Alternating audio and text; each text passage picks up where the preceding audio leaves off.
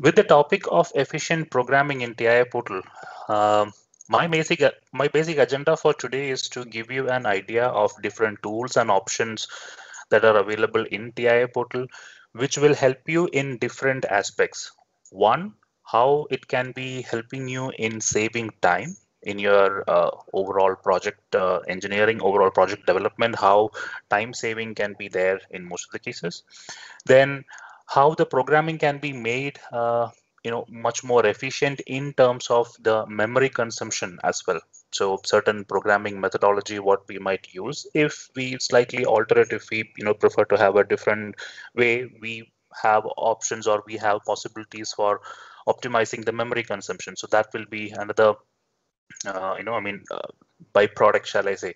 So after going through these tips and tricks, eventually we'll also be discussing certain advanced topics.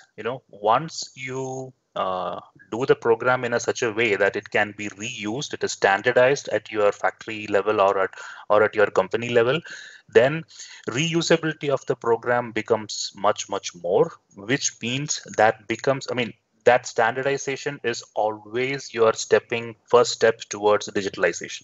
If you eventually at some point of time would like to digitalize your entire process, standardization is a very basic requirement for that. So how standardized program which can be reused, such programming, how it can be done, this is also one of the topics that we'll be looking at. Unlike our usual way, I don't have much of presentations today, so I have compiled some certain set of links which I'll be sharing it with you at the end of the presentation, which will mostly we'll be discussing in this session as well. Sorry. Okay. So to begin with, once you start TIA portal, once you open TIA portal, most probably this portal view is the first view that you will be getting. And if you are like me, or if you would belong to the most majority of the engineers, automation engineers, portal view is not always the first view that you would like to have. You always either open a project and then go to a project view, and this is where you do things, right? If it was a live session, I could have asked for more live feedback, but I hope you are like me, liking to do the things in the project view. If that is the case, instead of every time coming to TIA portal and switching it to a bit portal view and project view all the time, if you like project view, I can show you one step. If you go to options and if you go to settings in TIA portal, so under general, we have some settings that we can, okay, so there are a lot of settings available here. What I would like to show for this particular option is coming up here, start view. So by default, the selection is going to be portal view in most of the cases. But if you wish to have the project view as your default start view, this is a place where you can switch it and things will be okay. So this is one of the first tip that I would like to give you. Since we are here, let me also discuss some other configurations or some other setups what might be helpful for you. For example, if you come to hardware configuration, and hardware configuration has got an option called as product support information, which by default is deactivated. If you keep it activated, I'll show you what will be the effect. So let me open a project in my case.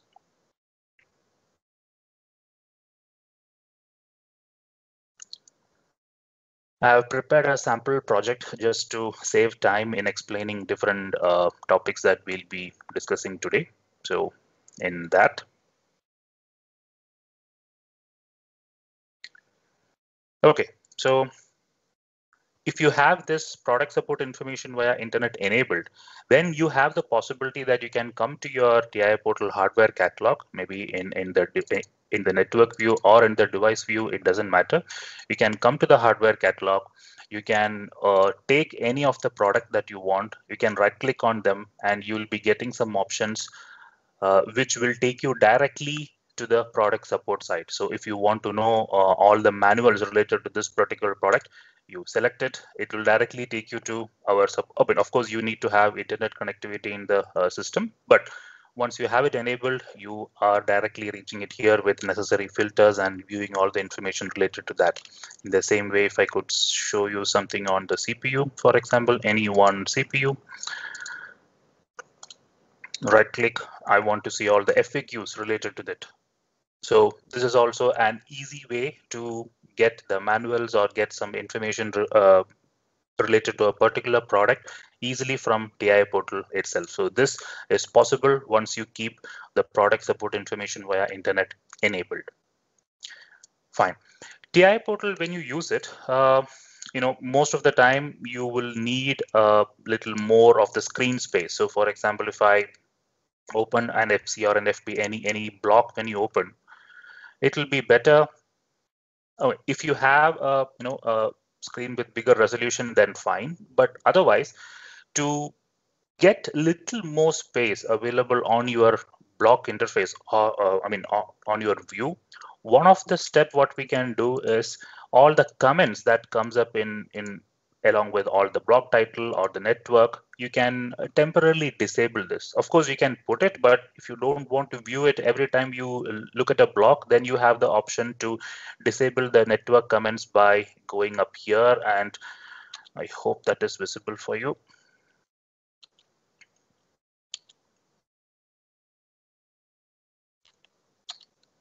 Okay, so if you look at this is what I was discussing about. So I can't zoom into that area, but this icon, what is available is nothing but a toggle button just to keep your network comments on or off.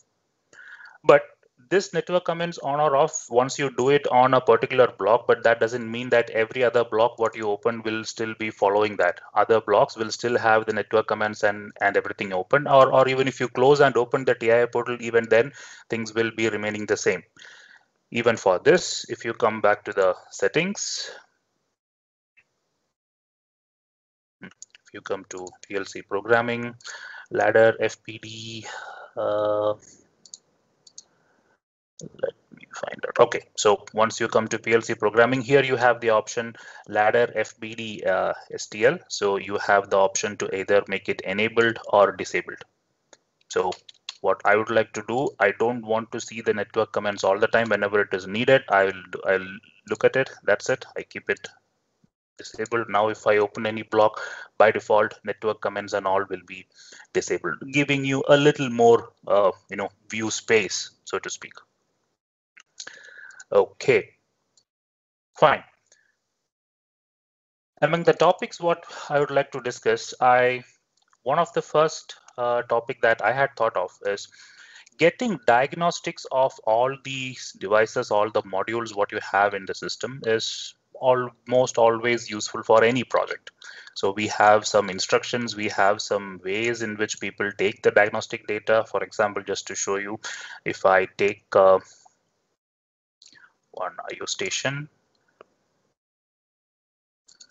if I go in and add some, so let's say I'll add a digital output card, for example. So if I go with a standard digital output card, it's a 16 channel digital output card. So once we go to the properties, once we look at the output IO addresses, so 2 bytes of address it is consuming, which is expected. We know what it is. Now, in this case, if you want to have the diagnostic status or the channel status or the module status of each of this, couple of ways that you can do this is once you go to the program instructions, if you come to extended instructions, under diagnostics, you have the option of module states and device states. So these two instructions, I hope most of you are already using it. I'm not going into the explanation of these two instructions here, but programmatically taking this diagnostic values, I hope you are already doing that. What I would like to show you right now is another possibility. If you have the modules, which is at least basic, at least standard or high feature, I hope you know that for example, ET200SP and MP IO systems, different interface module and IO modules available are of different categories, which can be classified either as basic, standard, high feature, etc. So if you have a standard or a high feature card, then what I'm going to say will be available for you. So now, so far, if you have a look, output address, 2 bytes of output address is being consumed, which we know what it is. But now, if I go to DQ configuration, there is an option called as value status. This value status, once I enable, okay, before explaining that, now let me go to the IO address area. Just by enabling value status, what you see right now is for a digital output card, okay, for a digital output card, it is consuming now not only output memory area, which what we usually expect, but now it is also consuming some input memory area. To be exact, it is consuming 2 bytes of input memory as well. So what these 2 bytes of input memory is actually doing for you is nothing but it is giving you the status of individual channels. Now, it depends on the module, of course. If it is a standard type module, then usually the diagnostics is available only at the module level. So even if any one module gets fault, all your input of that corresponding module will be showing faulty. But if you have a high feature module, which is actually capable of giving you diagnostics even to channel level. So for example, for a high feature card, right now, this is again an output card consuming only 1 byte of output memory, 1 byte, because this is an 8 channel card right now. But the moment I go to DQ configuration and enable the so-called value status, now if I come here, it is actually consuming 1 byte of input and 1 byte of output. Now in this case, so if Q 2.0 is your address, that particular channel status, you will be getting it in I 2.0 in this case. Same is applicable even for input modules as well. I was just showing it for output module. So for example, if I take a high feature digital input card, so have a look, this is an 8 channel digital input module what I'm taking. If I take it into my configuration, by default, an 8 channel digital input module only need 1 byte of input memory, which is what we see here, byte 3. So 3.0 to 3.7. But even for this module, if I come to DI configuration and I enable value status, now if I go back to the IO addresses, you will see even for an 8 channel module, now it is consuming 2 bytes of memory, which is nothing but 1 byte. The I 3.0 to I 3.7 in this particular case will be directly your input status. I 4.0 to 4.7 in this case will reflect the the channel status of individual modules. So without writing even a single line of code, you have the possibility of getting the module status and in fact, you'll have the possibility of getting even the diagnostics up to channel level if you have the corresponding card and just by enabling the so-called value status option. Only one point I would request you to remember in this case, that is for this option to be available, you need to have the modules, both your interface module and the IO modules what you take, it should at least be standard or high feature. Basic cards will not be having this option. Okay. So that was one first topic that I wanted to show, which is by how to take diagnostics without writing. If it was via program, then I hope this device states and module states instruction is already known to you. If not, the help file is pretty self-explanatory. Please have a look. These instructions are also really helpful in getting the status. Okay, so that was one. I'm moving into another topic, which quite frankly, it is a bit surprising that even sometimes even experienced programmers who are very much used to TIA portal or even Siemens automation system, even experienced programs sometimes miss to get the idea behind FC and FB. When we write program within the TIA portal or within the Step 7 platform, we have the concept of organization blocks, OBs. Then we have FC's functions and function blocks. So when FC will be used, when FB will be used, this is I saw sometimes, as a confusing topic for most of the people. So let me try to give you an explanation on that. And again, what I've mostly seen is, always using FB is kind of the safe way to do things, except for some extra memory consumption. There is nothing much, wrong that could be happening while using the FB. So I see people tending more towards FB, which is totally okay. But as I said in the beginning, if we reach to a point where we want to optimize the memory consumption, if there is a possibility, then why not? Let us make use of FC itself. But when to make that decision, or what differences will FC and FB give? Let me give you an idea. I'm not going into the very, very basics. I hope you all know that FC, when you call it, there is no DBs associated with that. But when you call an FB, a function block, always you have to give an instance DB for every block call. Okay, keeping that in mind, let us start one of the first FC. So I have prepared one FC here. All I'm using this for is to calculate the average of two numbers. So I am taking two real numbers as input. I have an output which is nothing but the average value, and of course to calculate average I need to have the sum stored somewhere, which is not my final result, so I make use of the temporary variable in this case. Okay, this program, in fact, is always okay. There is no problem. There is nothing wrong with that. The place where people tend to make misconceptions is mostly about the usage of temp memory area. So before giving you a demo, let me first say you some things. Let me just tell you something. You can think of using temporary memory area only when if you're sure that you're writing some value into the temporary memory area and you're consuming it within that scan cycle, within the end of that program execution itself, within the end of execution of that block. If you want to read the temporary memory area without writing anything into it, or if you expect that you store something now and in the next or the future scan cycle you would like to access that, temporary is not the way to go ahead.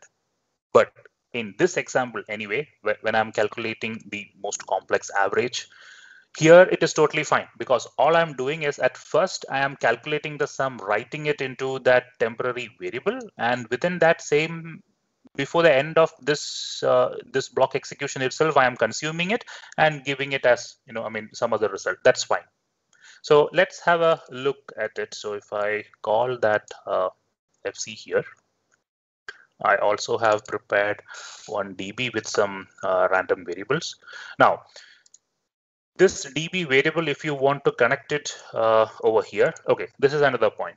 Of course, we can type the values and take the data. So I know that the name of the DB is demo DB. So demo data dot number A1, you can type it like this, or you always have the possibility of drag and drop in TI portal. So for dragging and dropping, let me show you some methods.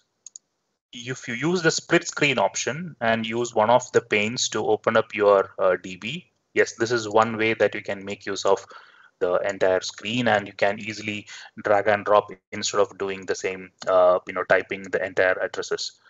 Other than this, another possibility would be, if you know about under the project tree, there is a so-called details view.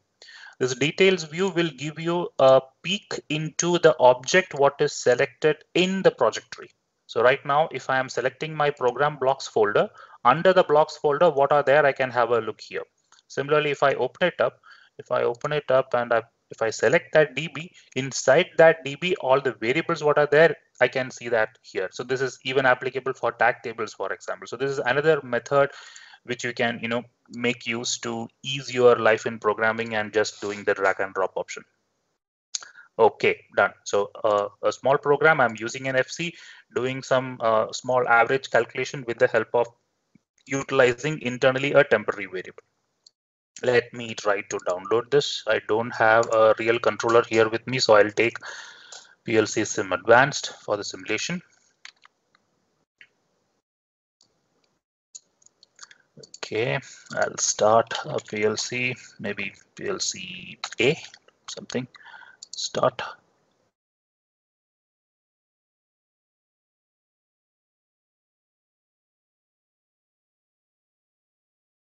whenever you want to use PLC Sim Advanced, the only one step that you need to do for the project is go to the project properties and make sure simulation is actually enabled. Support simulation during block compilation is enabled, which I have already done in this case. Okay, so my things are done. I'll try to download.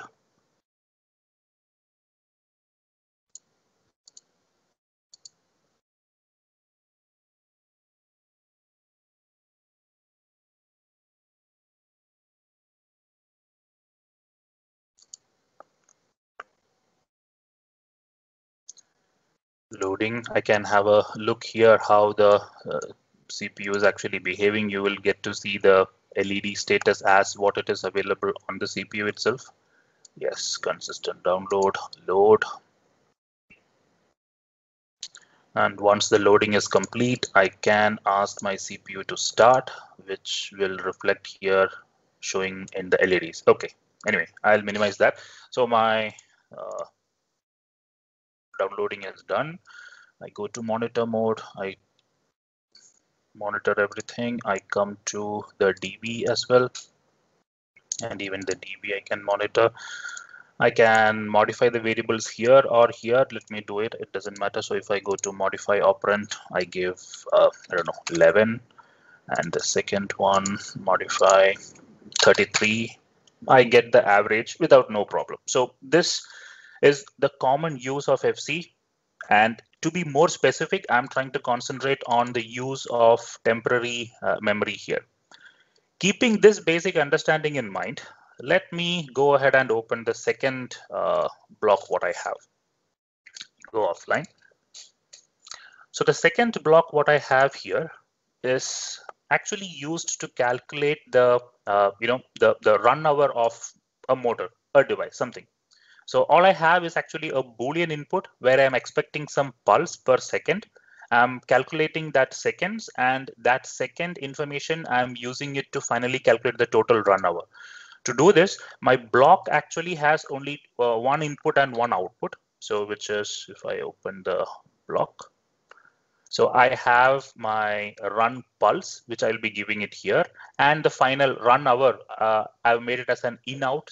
That's why it is appearing here. So I give the pulse every second when the motor or when the device is running, and I get the run hour calculation here. Let us have a look at the calculation, what is done internally. So whenever the pulse input is coming up, I am incrementing the second. So this second is actually a variable what I have made in the temporary area. So I am incrementing that second one by one. And if the second value, oh, sorry, I forgot to zoom in. Okay. If the second goes above 60, I'm incrementing the minute, and also I move the value 0 to seconds. And similarly, if the minute goes beyond 60, I increment 1 in the run hour and I move 0 to, so, I mean, basic calculation is what is being done here. But the most important point I want to show is here, the seconds variable and the minutes variable, I am keeping it as my internal temporary memory. And I hope you already see the point here. This first time when I am adding this seconds, so when the first pulse come in, okay, by default, the second variable will be having the value 0, of course. So 0 plus 1, 1. And in the second scan cycle, that 1, what was stored in the previous one, is actually expected here. This will not happen. Let me show it to you. So if I go to my, this one, I had made some variables for this as well. Okay, so I have some. So what I have done, machine 1 run, and I have enabled the clock memory in my CPU. So I need a pulse to be given there. So let me give the edge bit over there. And I have the run hour of machine 1, which I'll calculate like this. That's it. I'm calling it only one time, and the program is pretty simple. I'm just doing this. So let me download this.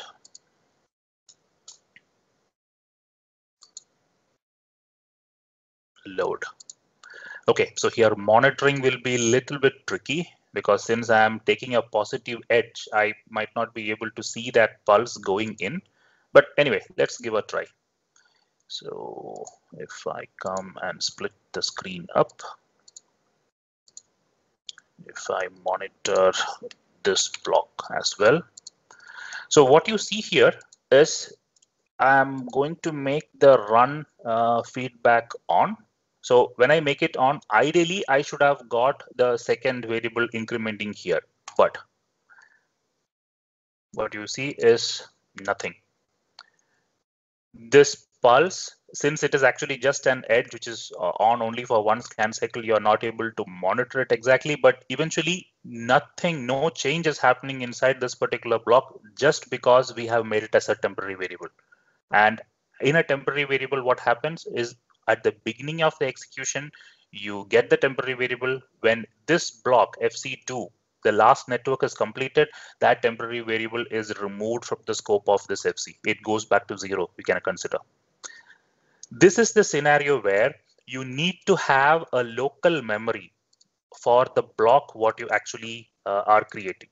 The first example of the average where you were writing something into that variable and then reading it was totally fine. But now here you are writing and you expect that value to be retained or value to be available there even after some certain machine cycles. So in such cases, we do not recommend, I mean, we cannot use this so-called FC concept with temporary memory internally. We have to go with FP. So at least let me show you whether the FP in this case will, with the same logic, will work or not.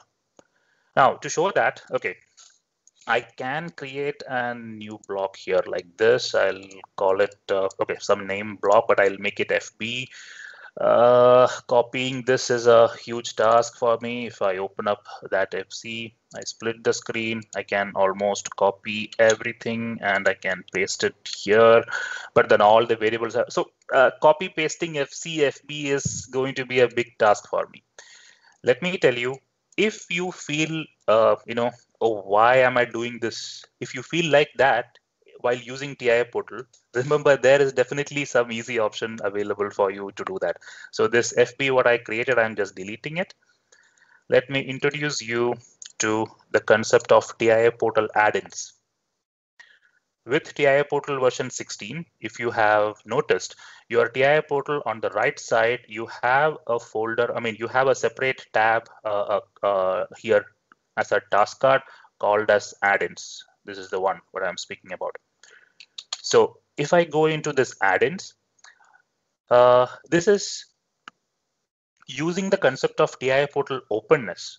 Just by writing some code in, I don't know, maybe C# or VB. Any .NET framework, you can create an add-in, and that add-in you can insert or you can add it into your TI portal to leverage its functionality.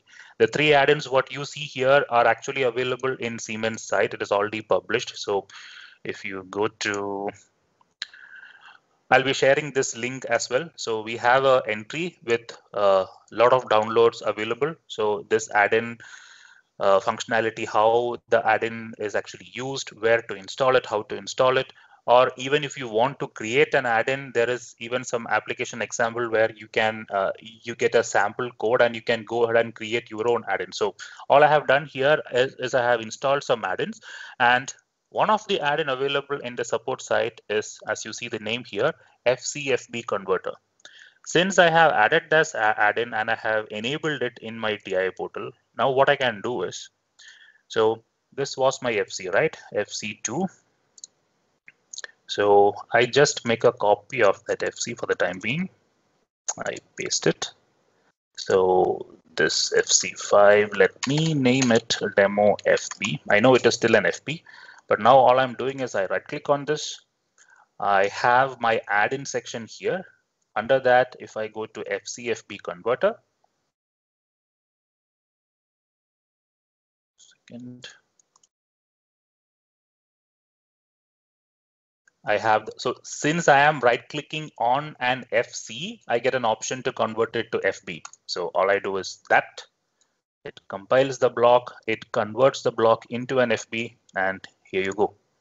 You have that block with the same set of code what you saw before, but right now, the only change I want to do is all the variables which we had declared previously inside the FC as temporary.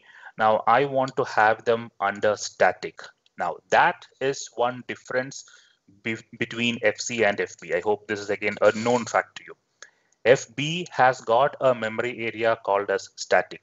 And what static is doing, or how static is different from temporary memory, is just that static will be assigned a specific memory inside the instance DB. So when you come to the main program and when you want to call that FB, so when you call it like this, every time you call an FB, a DB will also be assigned for it, right?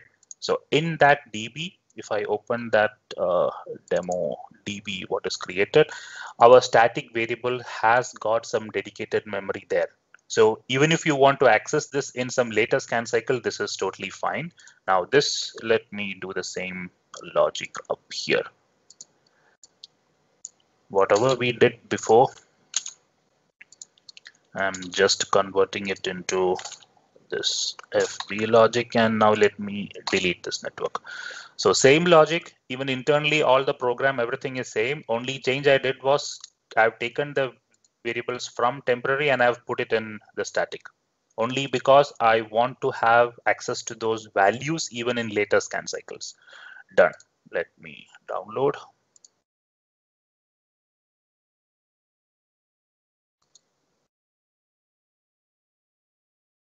If I go to monitor mode, oh, this was already on, so open and monitor.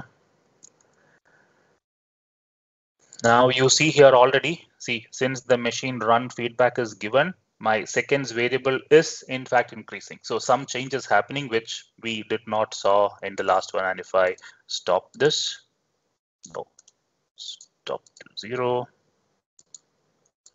and that's it. So 30 seconds, it is just remaining there. So this is one of the case where an FC will not help you in doing things. You will eventually end up with FB, and especially the use of temporary. So if there is a possibility for you to use temporary, please try to go ahead with that, because temporary will not consume much of your code work, data work memory. But if you do it in static, which is eventually coming up in a DB, that will consume your data work memory. Okay, so that was one of the demo what I wanted to give. Moving ahead, let us go to a next example where FC might not be your right choice. I have an FC here, the third FC.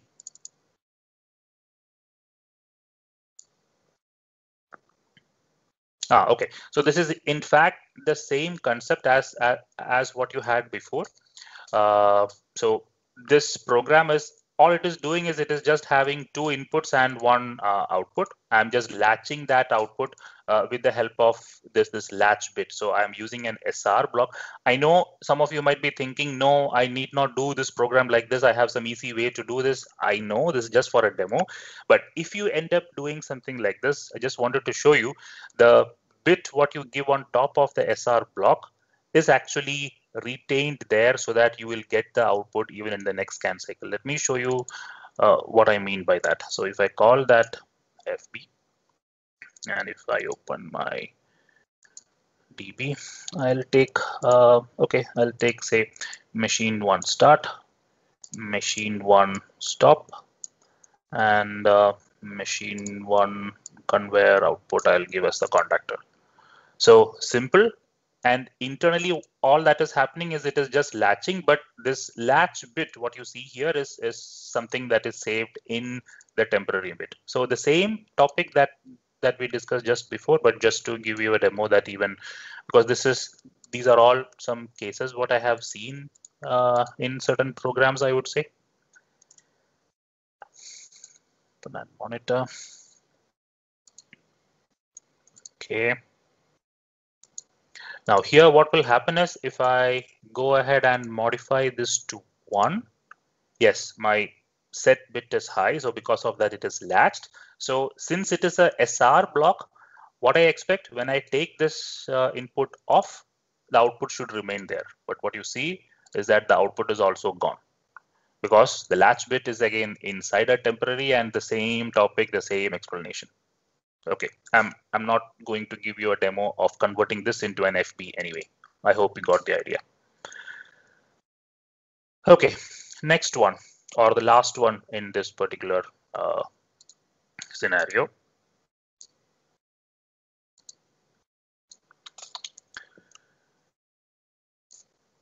So here, the simple FC, all I have done is I have just one input and one output. If I get the run status, I want to give an indication lamp on, which is pretty simple. Nothing in between, no lamps, nothing has come up in between. But here, all I want to do is I want to introduce a little bit of delay. When the run status come up, I don't want the output to be turned on immediately. I want the output maybe after 2 seconds. So I have my awesome timers for this. I take the timer. When I call the timer, since timers are also internally basically some FBs, so it will also ask for some DB. So I'll name it uh, timer 1. I've given the timer there and I can mention the time. So T hash 2 seconds. So after 2 seconds, I expect the output to be on. Okay, pretty simple, pretty straightforward. Let's call it. So I want to call this FC twice. Okay, and internally what I want to do is if the machine 1 run is there, then I want the machine 1 indicator to give a status.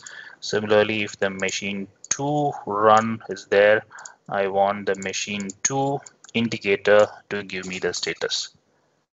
So what will happen in this case? Let's have a look. Download, load, done. I go to monitor mode. I modify this to 1. And if I count 1, 2. So 2 seconds over, and even then I don't have my output here. So something went wrong. Let me modify it to 0. If I do the same thing here, modify it to 1. So 1, 2. 2 seconds done, even then, even here the output is not coming up. But if I do the thing for both of them, yeah, then after 2 seconds, both the outputs are turning. So what is happening here? The only explanation for that is, in this particular case, internally, the timer that we are using is actually common, which you already saw that, right?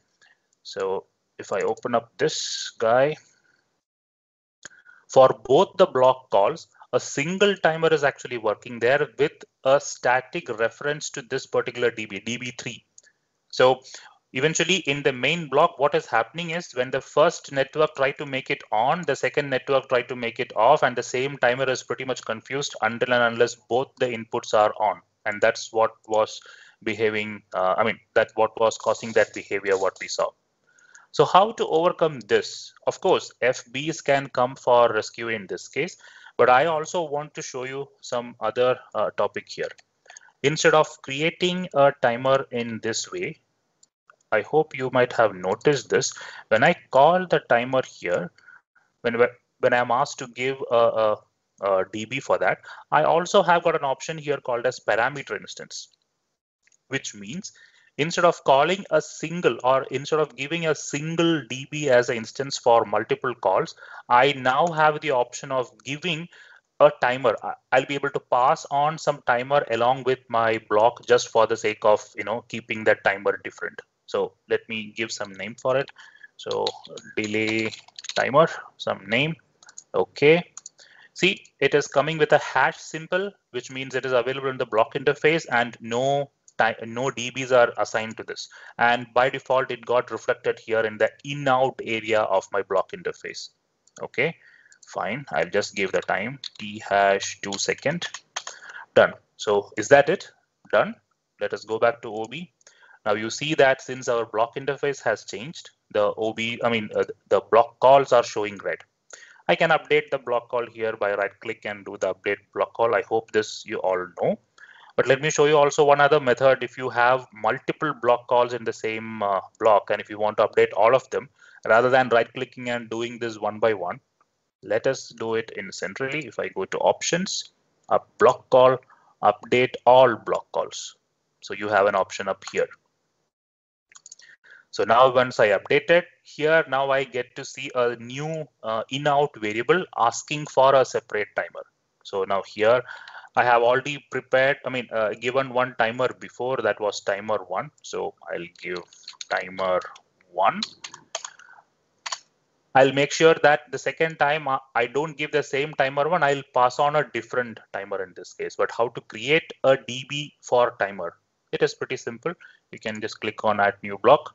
You go to data block, and in data block, global data block is mostly the one that we see. But if we scroll down, we also have the option of IEC timer, counter, all those blocks are available here. So I just make a new DB of the type IEC timer. Let me call it timer 2. Done. It got created under the system resources. Okay. And now I'll give the timer 2 here.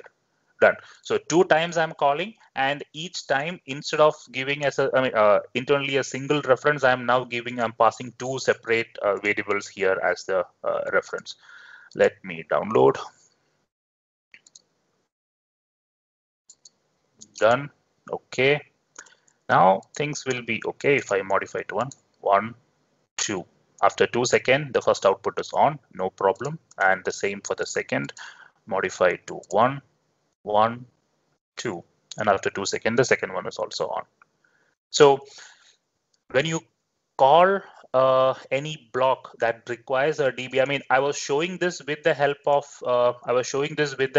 a timer, but this is equally applicable for timers, counters, or any other block that you call from the instruction list which requires a separate DB, or it is also applicable for any block that you have created that requires a DB, which means any of the FB what you create, this FB for any reason, if I'm calling it up here, that will also need either a single instance or a parameter instance. So if you plan to call this FC multiple times, don't give single instance, then it will not work. But okay. Now, this solution, what I just came up with for this particular case of just giving a delay for a timer, this is okay. But it is, hell lot of a task for a programmer. Every time I want to call this, I have to create a new DB. I have to make everything here. This is not the efficient way of doing things. And we are not here to discuss an inefficient way of programming, right? So this is where I would like to introduce another possibility inside an FB, which you might have seen it called as multi-instance concept. So let us go back to that demo FB what we had. We'll do a simple, I'm not creating some new FBs. I'll just add run feedback, if I can type it right. Oh, okay. And in the output section, I'll make a lamp, which is a Boolean. So somewhere down below, I'll be creating one block like this, which I can now make it run feedback given to lamp. Done. Now, if I want to introduce a timer within an FB, when I call any other FB that requires a DB, have a look. You will be getting one new option that you haven't seen inside FC. You know what single instances, you know what parameter instances, but only for FB, you have this option called as multi-instance. So if you make use of multi-instance, this variable will be created in the static area of this FB so that your FB becomes self-sufficient. Every time you call that block, you need not go ahead and manually create another DB for timer, another DB for counter, nothing required. Your FB is already self-sufficient with the concept of multi-instance. So let us have a look. So timer. Okay, delayed timer. I have given the name. It came with the hash, but since I chose the option multi-instance, it did not appear under in-out. Instead, it came under static. If you had given the option single instance, it would be just another DB natively, right away created on your blocks folder. If you have given the options parameter instance, it would have appeared under in-out, just like how you have seen it in the FC example. But since it is an FB and we have the possibility of multi-instance, it came inside static. Now, because of this timer, will my block interface change? Absolutely no. So let me give some t hash 2 second time. If I go to my main, let me delete them. I'll call my demo FB here. For that FB, I have to give a DB, I know, which is okay. I'll give one. I am asked to give my run pulse, which as we have done before, let me give it. So run demo data machine one run, and I can M0.5 demo data edge. See, already typing is becoming a hell lot of a task even for me. So let me go ahead and do that. The edge run feedback I would like to give from, I don't know, I'll give the same run for the time being, and run hour, give something up here. And for the lamp, I'll choose the indicator and done. So the block interface is not asking for any DB, I mean, any timer DBs or anything to be given. I can just download my block, and the internal timer what is available will take care of the rest.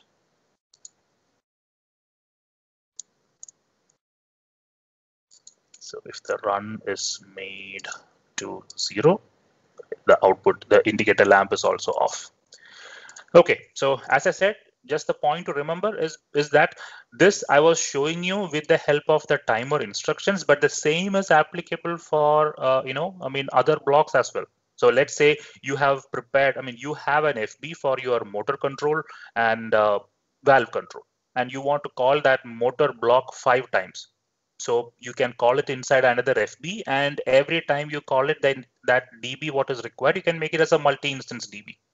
I hope we'll see some examples for that even. So with this, I would like to conclude the discussion on FCFP. So to summarize the points what we discussed, differences between FCFP, most of you know. FC, when you call it, there is no need for any DB to be given. FB, function block, when you call it, a DB has to be given. But the real, purpose behind that DB or the usage of the DB comes with the usage of the temp memory area. Temp memory area is something which is available in both a function and a function block, but you have to be careful while using it. If you are using, always keep this in mind. Write a value into a memory, into a temporary memory, and consume it within the same scan cycle, you're good to go.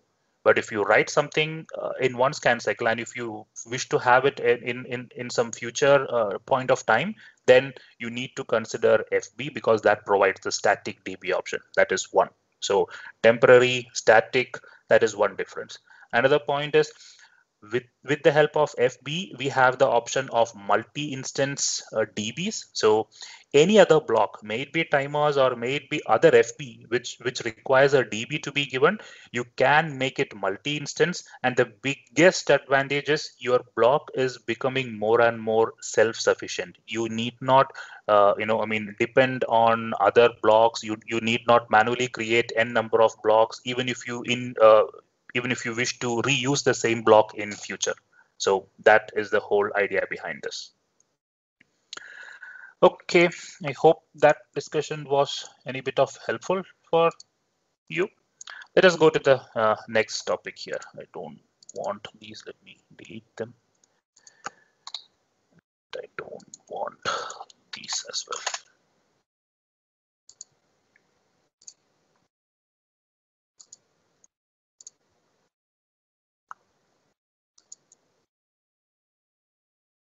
Okay, all up to date. Go offline. Fine. Second topic, a totally different topic that I would like to discuss, is regarding addressing.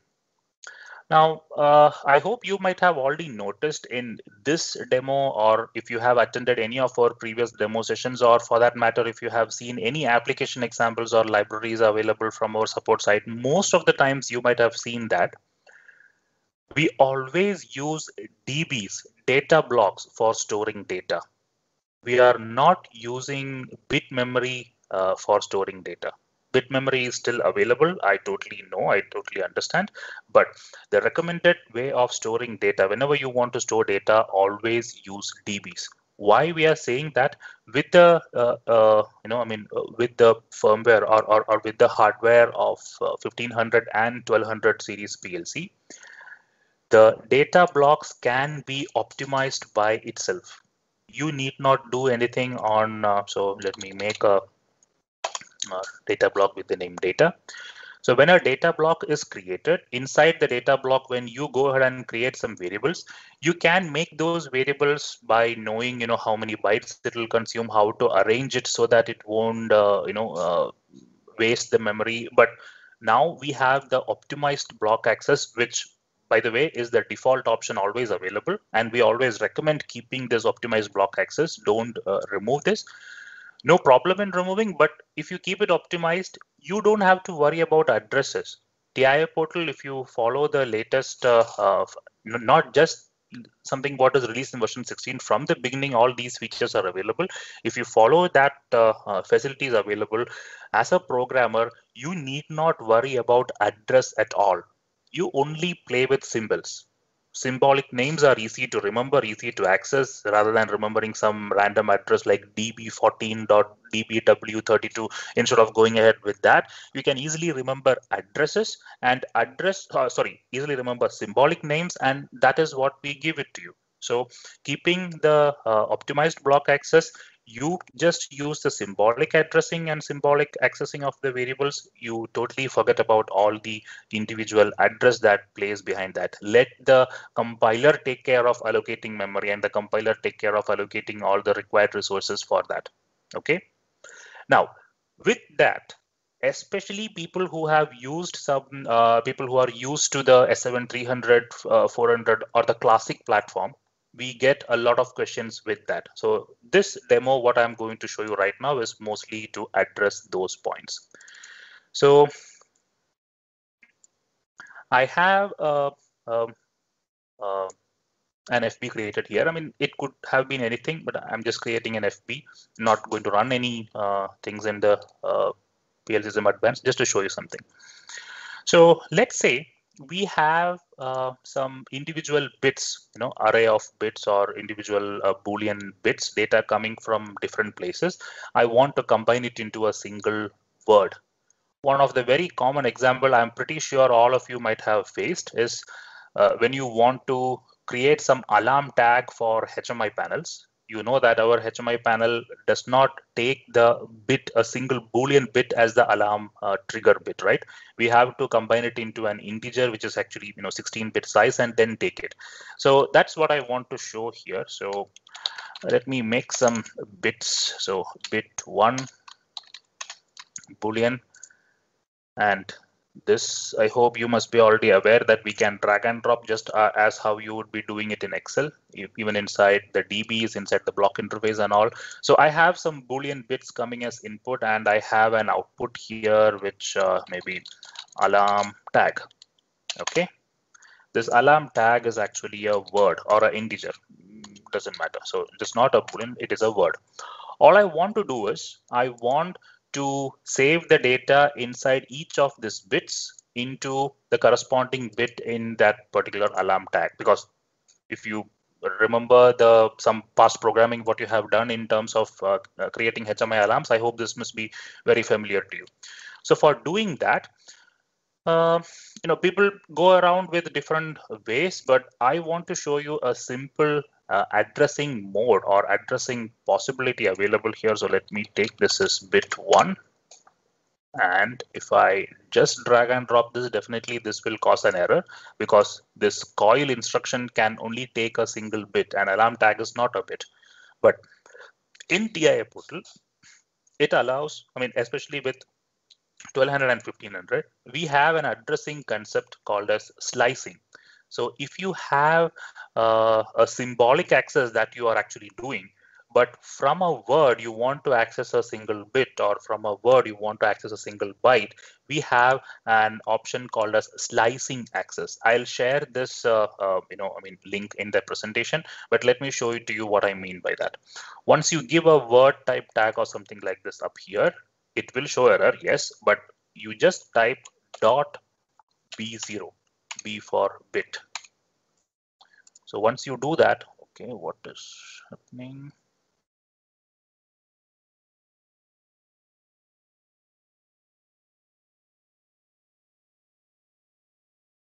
Let me have a look.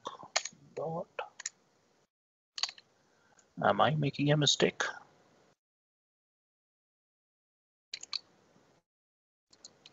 Okay, dot v1. Let me try to put it inside static.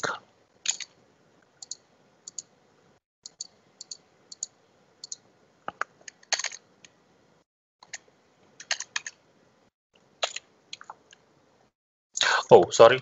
B is for byte. My mistake. It should have been X. Dot X0, if you give it, that is a single bit. So this word, once you have it, my mistake. Sorry for confusing you if I did. Okay, this word that you have, individual bits of that word, you can access it by slicing access with the help of these keywords. Now, word completely, that word, if you want to access individual bits, then you make use of, the dot X option. So bit 2, bit 3, whatever. Here you come to dot X1, dot X2. It can go up to how much ever size is available here. So this is a word, which means I can give it up to 15. But now if I try to give it as 16, it will start complaining because that's a word and 0 to 15. So totally 16 bits is what it has. So this is a possibility. As I have already shown you by mistake, this access is also possible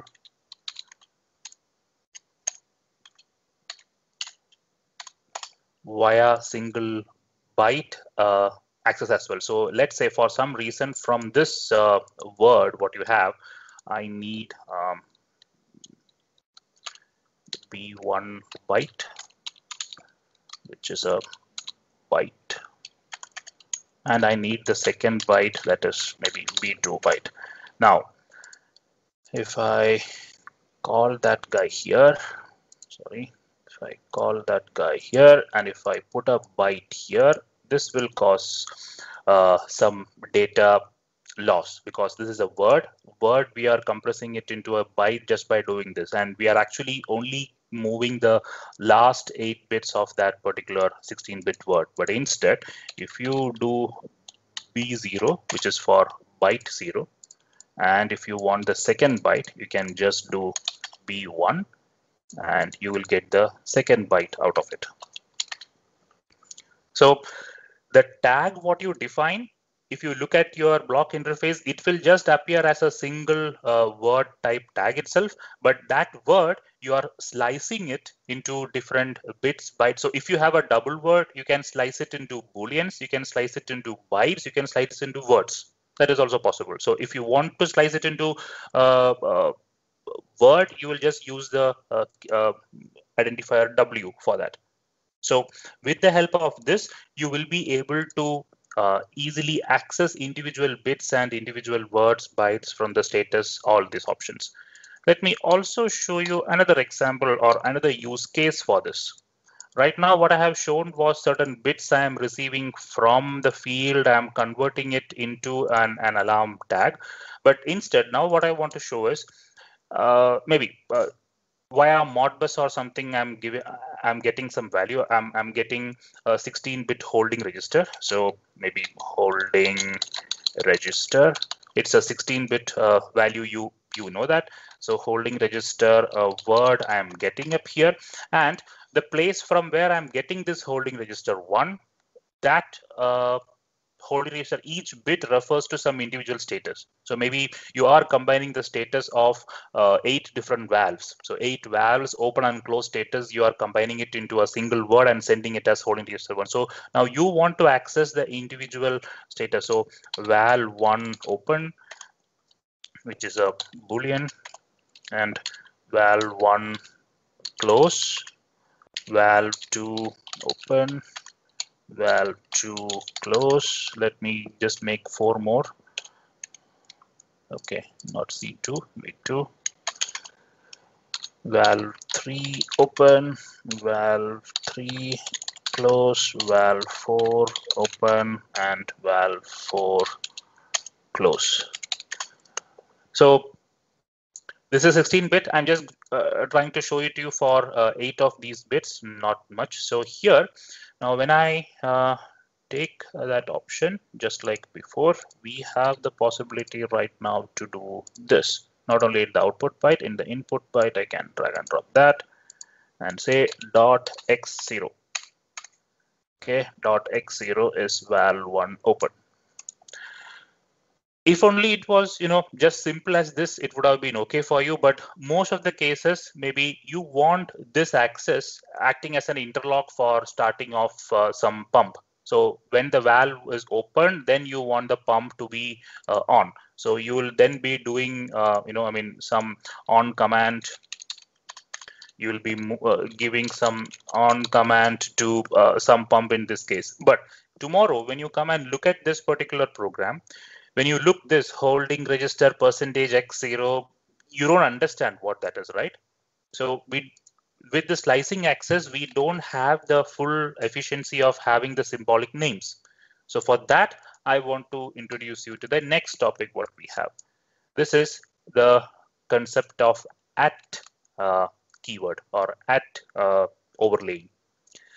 The variables what we have in the block interface. So if I make it, this has to be set in IDB for this to work. So the very next variable, if I create, so var or status, you see this is actually acting as a separate variable with the same type, word, int, bool, whatever it is possible. But once you keep this option, now you have the possibility to just type at there. What the at will do, AT will actually overlay this status on top of that holding register one. So let me make it simple. So I'll call it HR1.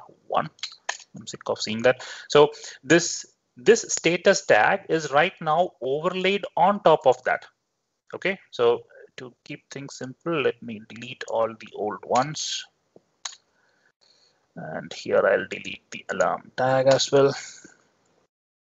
Okay, so this we can see it from here. So if you look at it, so here we have a dot, but if you see for the status, this place there is no connector available, showing that that is not a separate tag. It is just a continuation of the previous tag available. Now, what is the advantage? Advantage is that once we have this, now instead of making it a word, I can now make it as a structure. So I'll make it as a struct, and under struct, I can now put it like this: v1 open, v2 open. And to make it easy, let me copy these names over there, copy. And if I paste them up here, so this is actually a 16-bit sized variable. I have already pasted around to open, v2, okay, v1 open.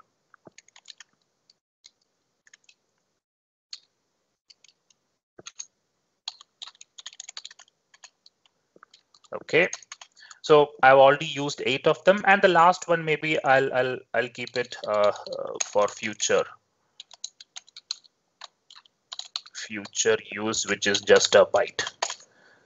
So 8 bits plus a byte, which means totally 16 bits, all overlaid on top of that particular word over here. Now, if I come down to my program, if you now want to use it as an interlock for something, or if you want to use it in any of your program, you can directly make use of this.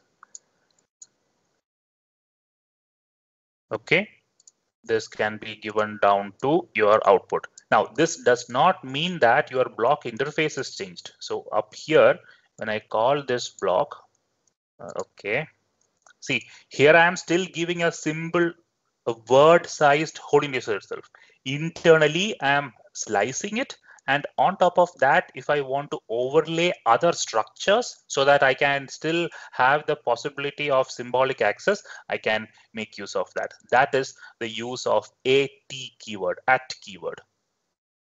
All the details of this AT keyword usage and all these things are available in another FAQ in our support site. I'll also be sharing this with you. You can have a look. So all the, prerequisites for this, how to make use of this, everything is explained up here. And just to show you, if you have a look at this, this FAQ was posted in 2016. So this has been there for a very long time. I'm not sure how many of you were really aware or really using this. Anyway, so that is the use of AT keyword, at keyword, and using things in that fashion. Right now, what we did was we had the usage of some structure. So we want to group some data. For example, in this particular case, all valve status and a particular byte, I wanted to group it together. That's why I created a structure here, right? This is totally okay, but for some reason, if I want to reuse the same structure somewhere else for some other variable or for some other case, then I have to go ahead, copy paste one by one, or I have to, retype and reuse this everywhere else. So instead of doing that, let me show you another concept that is possible here, which is the concept of UDTs, user defined data types.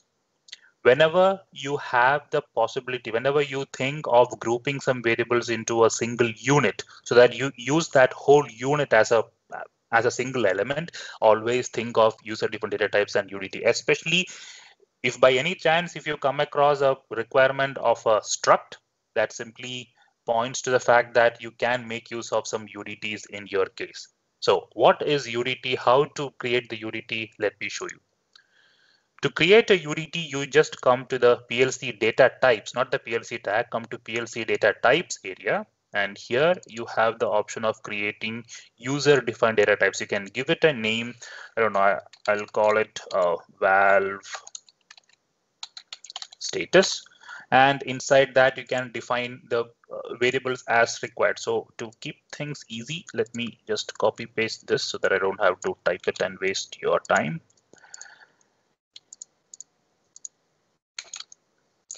Okay, this user defined data type UDT, now I have made something called as valve status. This looks like a DB, right? If you have seen the interface of a DB, this looks much similar, but this is not a DB. This does not appear as a DB, but because of the creation of these user defined data types, now we have the possibility of using it in our block interfaces or inside DB. So for example, usually when you create a variable, maybe some variable, you have data types available. There are system data types like integer or word or real or date and time. So these are all system different data types available. But if we have our own data types like this, now those guys will also be appearing here now. So if I come down, you can now see here that you have this option called as valve status. So if I open it, this is actually nothing but a struct, kind of a struct created, but now you don't have to type it individually one by one every time. You can make use of this at a single stretch wherever you need it. So I hope you are getting to know where I'm heading to. So previously, using that AT overlaying structure, what I did was I overlaid another structure and I manually created the structure for all those things. Now I need not make it a struct. I can make it valve status. Done. So if you have another holding register which would like to use the same concept, you can make use of this again over there. So UDT is another topic that we are starting to discuss now, and it has much more features and facilities available along with that.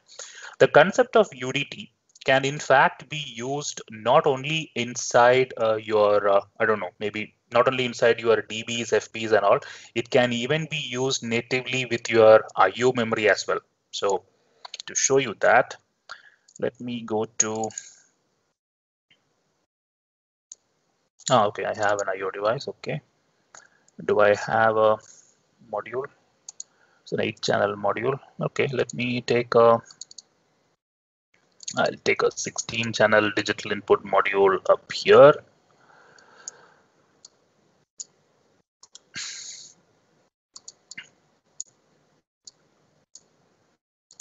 Okay, this 16 channel digital input module is having the address 5 and 6. So I 5.0 to I 6.7 is consumed by this guy.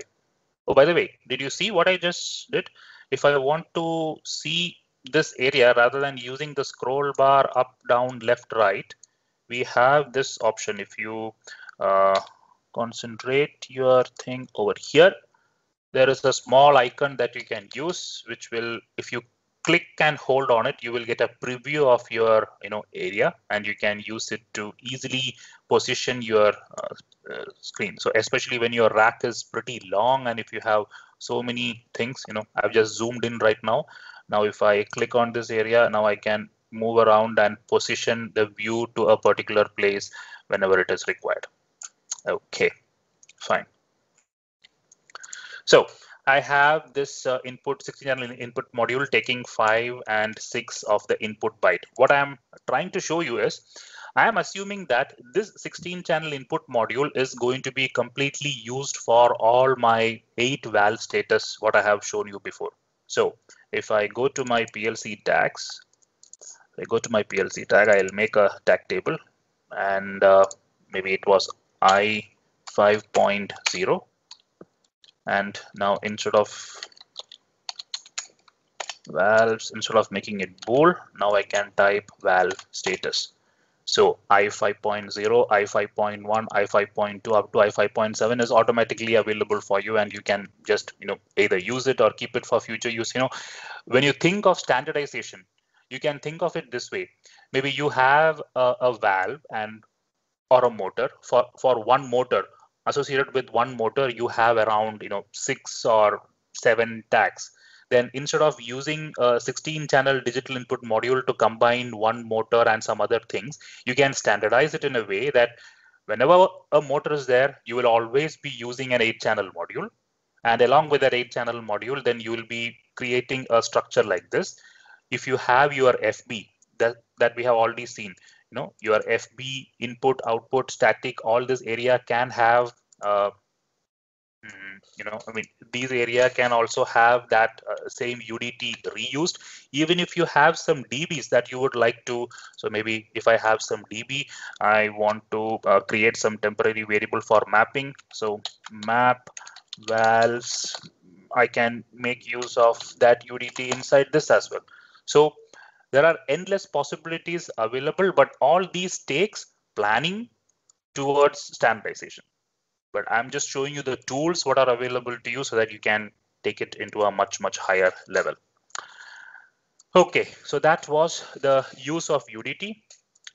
Just to recap or to summarize certain points what we discussed so far, we saw the concept of slicing access, and with the help of slicing access, we use that dot byte 0 or so bits were accessed with the tag dot x0, x1, x2. Word can be accessed with w0, and byte can be accessed with dot b. So with this, multiple higher sized tags can be accessed individually with some less sizes. Second, what we saw, one of the limitation what we saw there was, just if you remember that example of holding register giving us values of 8 different vals, we never knew holding register dot x0 is val1 or val2. For that, if you want to have a symbolic addressing, you can overlay another tag on top of a tag. So for that, we use the AT construct, AT keyword. So using the AT keyword, we did that. Now, using AT keyword, we saw that we had to use the struct to make the full use of it. Using struct was totally okay, but if you want to reuse that same structure somewhere else, just like how you can have it, if that input module can itself be used in these cases. So instead of keeping some struct, I made it as a user defined data type or UDT. Now, if you have opened and seen any of the Siemens libraries, Siemens application examples, sample projects available in our support site, you will see a heavy usage of all these options. And they are the recommended ways of doing things. They have even some more, power that they'll be giving you, which we will see in a moment right now.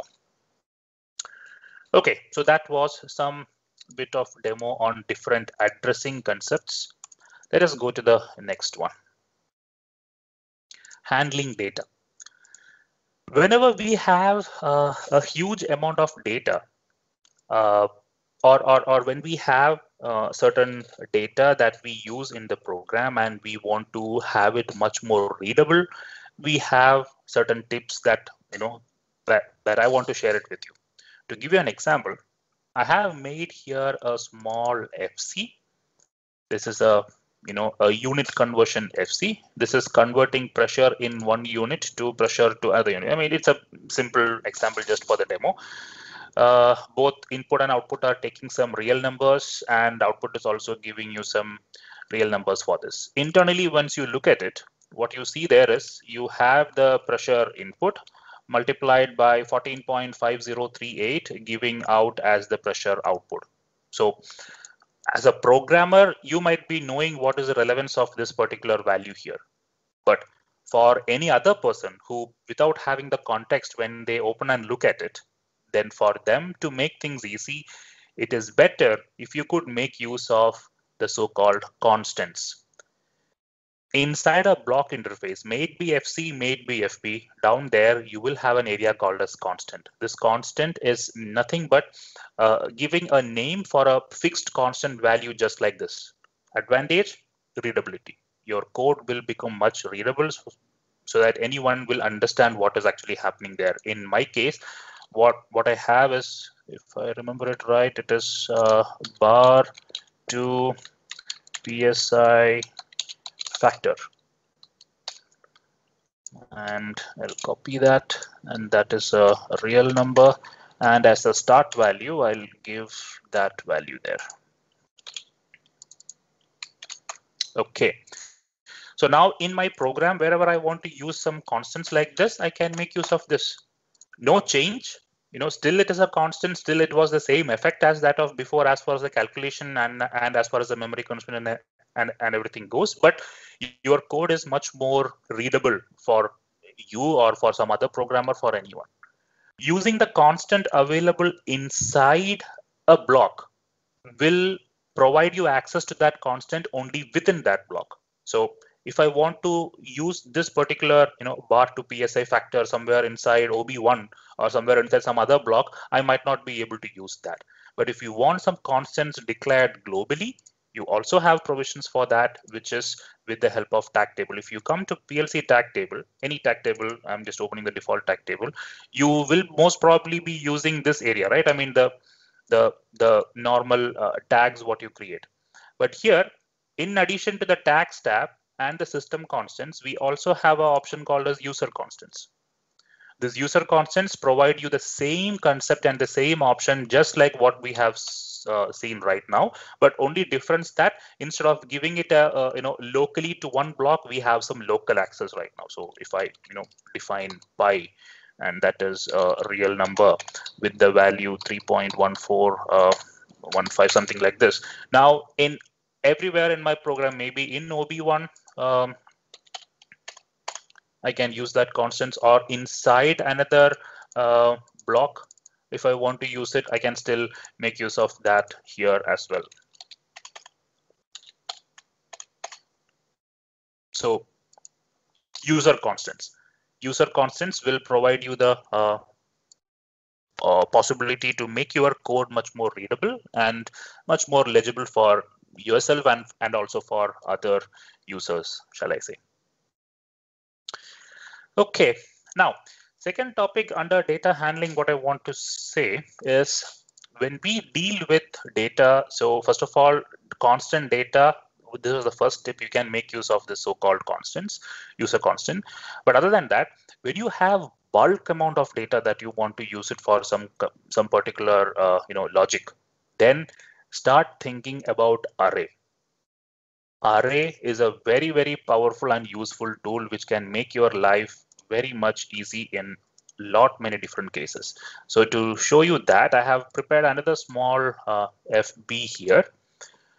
This FB is, I'm just going to do some motor speed calculation. All I'm doing is I have three motor. So motor run feedback I'll be getting. If I'm getting the run feedback, then I'll use that motor speed as the actual speed output. If not, I'll move 0, which means, I mean, to keep things in context, let me show this.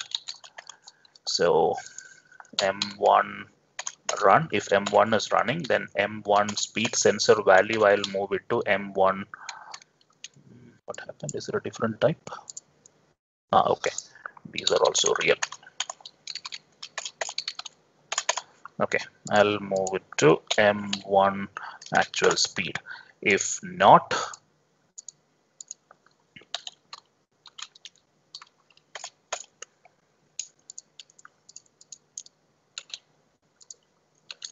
I'll move 0 as the no. So this is the logic, simple logic. So I have a motor. If it is running, the sensor value will be moved as the actual speed. If it is not running, I'll just move 0 as the actual speed. So very pretty simple logic. But now here, if I want to do it for 3, it is pretty simple. I just copy paste it 3 times. That same network what I wrote here, I copy pasted 3 times. Now everywhere I have to go and change that M1 to M2. Even for that, I mean, even for that you have some options. But if you see here, the naming convention what I have used, I'm always following a particular structure, and there was a reason behind that. Since I have followed this, now I know between network 1 and network 2, the only naming change what is there is everywhere M1 that is there, it should be changed to M2. Then my second network is ready, right? That is possible since I followed a standard in creating the block interface and the naming. Okay, but what is the advantage for that? Now that I have it, I've copy pasted the same network twice. So I have for 1 and 2 and all. Now over here, I select the network 2. On the right side, on the task card, if you come to the task card, here we have the simple find and replace option. So I can now just say find M1 and replace it with M2 everywhere you see it and look downwards. So I say find, yeah, it found one here. Replace, replace, replace, replace. Done. My first network is ready. Now I'll just say M3 and replace, replace, replace, replace. You see, having standards in different walks of your engineering development is always helpful. But anyway, this is not the easiest way that I want to show you here right now, but still this is something that good to know. Now that you have it, when you go ahead and call this block, so forget that guy, if I call this block, okay, fine, I can connect some parameters and it will work fine, no problem. Tomorrow I am doing a different project right now, and in my new project, instead of 3 motors, I have now 7 motors, or I have 10 motors. Now what do I do? I have my logic ready, right? What is the logic required? That is already prepared and it is readily available. All I have to do is I have to scale it a little bit. So how to do that? For that, I'm not even going to show it manually, but you got the idea. You can copy paste things one by one. You can copy paste here one by one and make things a mess. Instead of doing all those, let me show you a different way. That's where I'll be using array. So I'll delete these 2 networks. I'll delete these 2 guys. I'll delete these guys.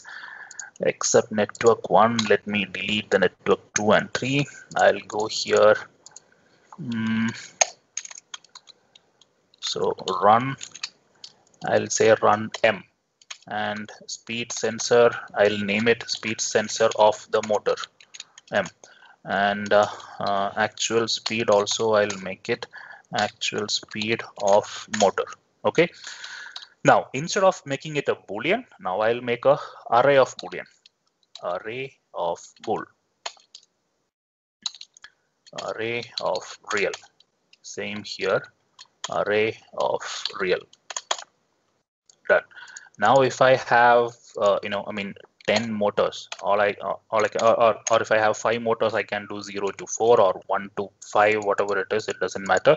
I just adjust it here.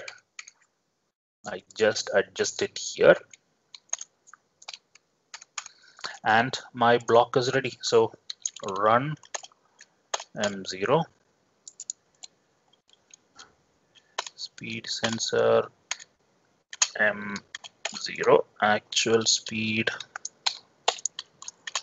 M0, actual speed M0. Same concept. Now, if you are going ahead with copy pasting, yeah, still fine. I copy paste 1, 2. I'll show it for 2 times, and here I'll just come to task. I'll say I'll ask for find bracket 0 and replace it with square bracket 1. Replace, replace, replace, replace. And over here, replace it with square bracket 2.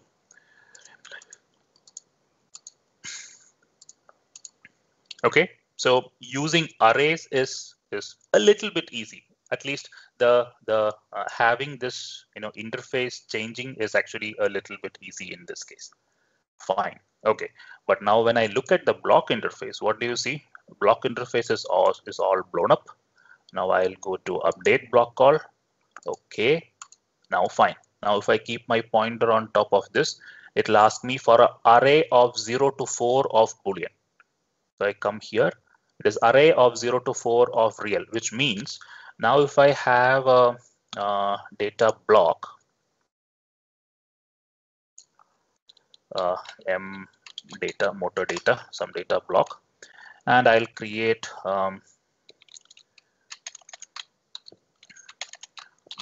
motor on.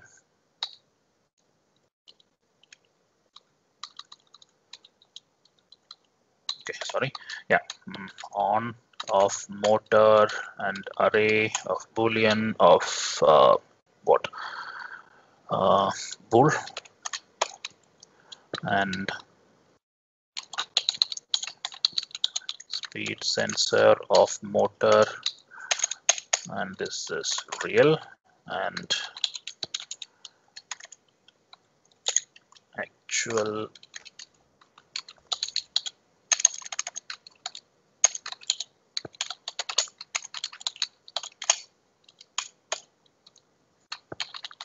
okay.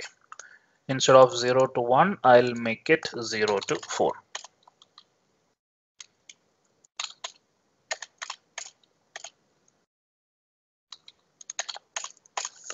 Done. All I can do right now is I can come to the place where this is being called. I can open up this guy. I can connect that array completely over here. I need not even do connecting the variables one by one. I can fully connect it as a single element, and it internally takes care of all these options, right? Fine. So this is, I mean, so far okay, not that great. So far okay, I would say. But this is not the only reason why I wanted to introduce array to you. With array, I want you to know, okay, let me delete all these networks. So when I write something like this, so maybe speed sensor of 3 moving to speed sensor or actual speed of 3. This first network, writing it this way, and if I just for a moment create a new variable, I call it IDX or index, whatever you want to call it, I'll make it an integer for the time being. Now have a look what I'm going to do. If I use a move block, I move the value 3 to that index variable or IDX variable, and then in the next network I'll copy that same guy, and instead of M of 3 I'll say M of IDX, and even here M of IDX. This first network and second and third network combined, both are actually same effect, or let me even put it here. I mean, this is even okay. So this network 1 and network 2 are actually having same effect. Now, what's the advantage? If I now want to go to the 0th motor, I can make the index 0. I can make the index 4. I can make the index any number what I want, and this logic what I have here will work automatically. Okay. This knowledge I can really leverage if you could, go a little bit into SCL programming as well. Now I know when I say the term SCL, at least a part of you will be, oh, SCL is, I mean, not my cup of tea. It is too difficult. But let me at least give you some, basic background. I hope this is already known to you that even while creating a new block, I can add a new block. Maybe it is an FB, and here itself I can make it either go as a SCL or STL, FBD. These languages I can select it for the whole block, or I also have the possibility that within a block itself I can have one network. I can have one network as ladder, in between another network as SCL. This is totally possible. The moment I select that SCL network, you see here your favorites region has changed a bit. Instruction folder, if you start digging deep, I mean, there will be a little bit newer instructions available here, but things are a little different in this case. Before I show you the full purpose of converting this into an array and using the SCL and all, let me at least show you how to deal with SCL, at least for simple examples. So let's say I have a switch, which is a Boolean, and I have a lamp, which is a Boolean. If you want to make that lamp on, you will just be doing this. So switch and lamp, right, in ladder. The same thing if you want to do it in SCL. The only thing what you do is where you want to save the data, that is lamp. So lamp, you just mention colon equal to and say switch. You end every line with a semicolon. That's it. So this and this is now again the same. If you want to move some, the other variables, for example, if I take a speed sensor, okay, speed sensor of M of 0, colon equal to actual speed of M of 0. This is equal, sorry, outside. This is equivalent to moving that value into one another. So all these kind of options are possible, but the biggest advantage is once we have the SCL code written like this, we have the option of using if conditions. We have the possibility of using loops. We have the possibility of using, switch case statements. Those things come into picture. Now, I mean, I don't have a whole lot of time to teach all the basics of SCL, but let me show what I'll be doing in this case.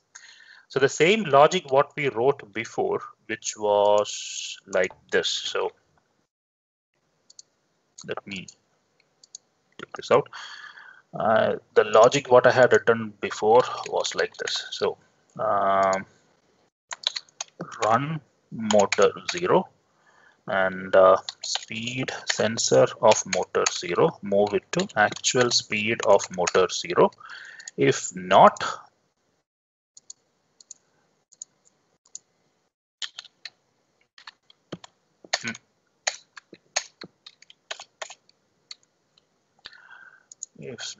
maybe I'll copy and paste this out here. If not, I'll move the value 0.02. So this same network, if I want to convert it into SCL, it will look like this. So I need an if condition to check if this is true or not. For that, I have the if logic. I have some of the tools available here in the favorites area, or if I go to program control operations here, I have so many templates. Once you know the syntax, you can type it by yourself, but at least until then, if you want, you can make use of this, boilerplate templates or snippets, shall I say. So when I call a snippet like this from this, there is a kind of yellowish highlighted area. That is a place where you have to change something. So I'll just mention run M0 equal to true.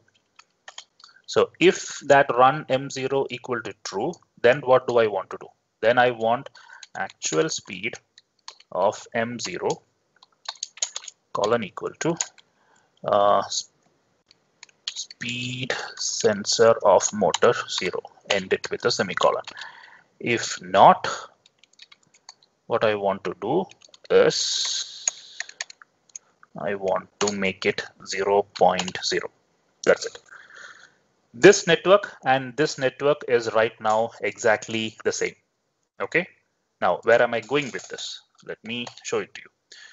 Just like we have if conditions, we also have the possibility of loops. So one of the common loop, what we have something called as a for loop. I'm just taking a for loop out here. The structure of the loop is pretty simple. I have a counter variable. I give a low limit and a high limit. The counter variable will go from the low limit to the high limit. So all I can do is I have that IDX variable which I made before. Let it go from 0 to 4.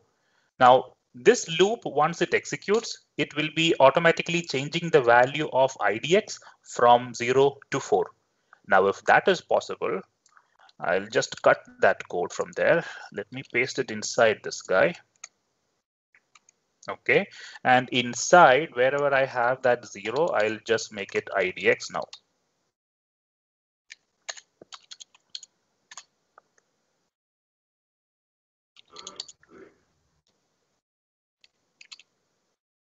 So IDX, and even here I'll make it IDX. Okay, so that's it. Now your entire code for controlling or for calculating the speed of 0 to 4 up to 5 motors is really ready. You don't have to worry of anything else. You can call this and this same block will equally work fine. So I just update instance and block call, done. Now I'm not totally done. I have a couple of more points to say. Now here I have another problem. Now let's say you saw the way I have built this, right? So I have made it now for 0 to 4, and even that dB variable what I made for the mapping, I've made all those for 0 to 4. Yeah, totally fine. But now what is the use of this? What I want to show you is tomorrow if I want to come and change this to, to make it for 10 motors.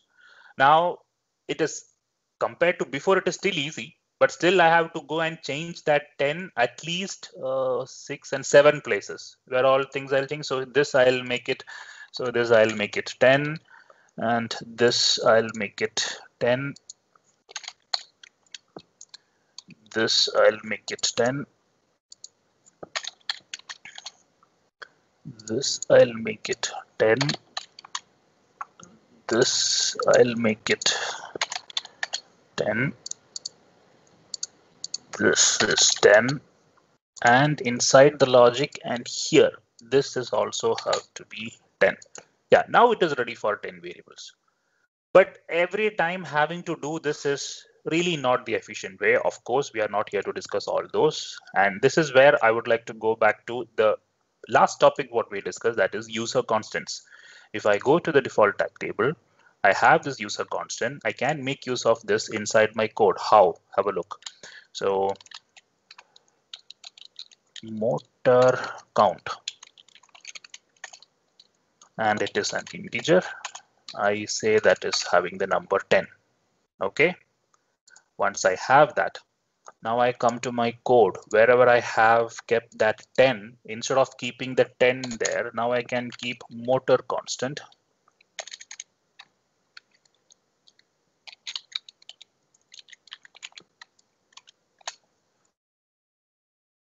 Done. So instead of writing 0 to 10, if I type motor count, since the motor count value is 10 right now, that gives me 10 elements up here. I can do the same thing for all of this. Copy.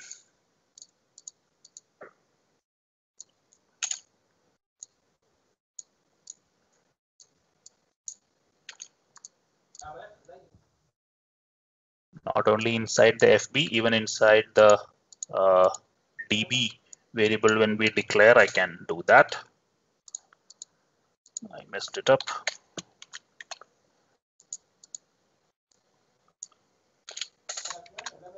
And since it is constant, I already told you we can access it anywhere. Motor count, done. Now your block is, so much reusable than how it was before. If your code changes for any reason, and if you, tomorrow you have a program, you have a project where you are doing it for I mean, instead of 10 motors, you want to do it for 5 motors, 20 motors, 100 motors. It is just a matter of coming here and changing this variable to whatever you want. So I did that single change. You come here, all your variables are already 30. Inside, you go here, all your variables are already 30. Done. So this is the real power of using array. So I said, whenever you want to deal with a large amount of data, it is always better to use array. This was the real reason behind that. Now, of course, I was showing it here by creating all these variables individually by creating that data. Now, this I can again make it one step ahead by creating UDTs if required. For example, if I go here, if I make a new UDT and I call it motor UDT. And inside motor UDT, all I have is the run status, which is a Boolean, and I have actual speed sensor, which is a real number. You can have more variables. I'm just limiting it to 2. Now, once I have that UDT, then instead of creating different variables like this, now I can say this is M. TR, say let's say a motor array of, I can say motor UDT, and even the array of motor UDT, even here this is motor count. Here you have to make the necessary changes. So instead of calling it as just run, it will be mtr dot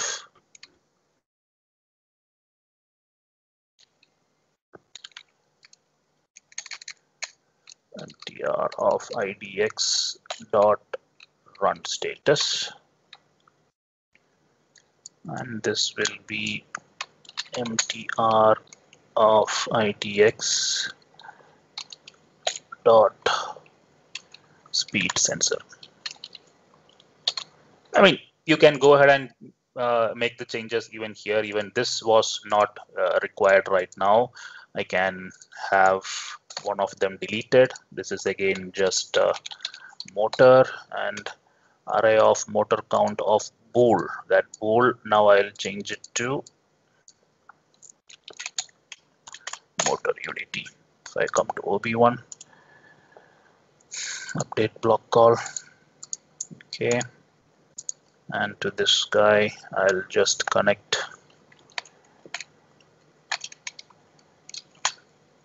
that complete array. Same effect. Okay. So so far so good. Now, before we really conclude the sessions, 2 more small topics I want to discuss here. So far, if you have seen the pattern that I have been showing you, I'm showing you different tools and options with which you can make your blocks reusable so that you can standardize your entire thing. You can make your own library blocks. Whenever a new project comes up, you have the option to, straight away call it, reuse it, and you're done with it. Now, on that aspect, if you think of giving out this particular block to someone, so in one project as a programmer, as a developer, you developed this. Now, tomorrow you want to give this block to someone. What precaution measure you have to take care? The only measure that you have to take care is that inside this block, everywhere I am accessing that so-called motor count constant. So if the person who is copying this block, person who is using this block into his project, he did not create a constant named motor count, then the entire thing will start failing. You won't be able to, properly do that. So how to overcome this last point? Let me also have a discussion on that. Inside your this, I believe it's a functionality which got introduced in TIA portal version 15, I guess. I may be wrong, but anyway. So any type of array what you create, you can define the sizes. Oh, by the way, I hope you know this. You can define the size 0 dot dot 5. This is how people do. This is okay. If you want to make it, you can make it 1 dot dot 5. That's also okay. Or if you want to keep any other number, 758 dot dot 987. This is also totally fine, but when you access it, you have to access it in that same way, in the same manner. If you want to make it, -5 dot dot plus 5, this is also a valid index for any array. But anyway, I'm not here to discuss that. Instead of defining a size constantly here, because that was the whole reason why they have to rely on this so-called motor count, so that they will take the variable properly and all. Instead of doing that, I can say my array, when I'm creating this FB, my array is of unknown size. Okay.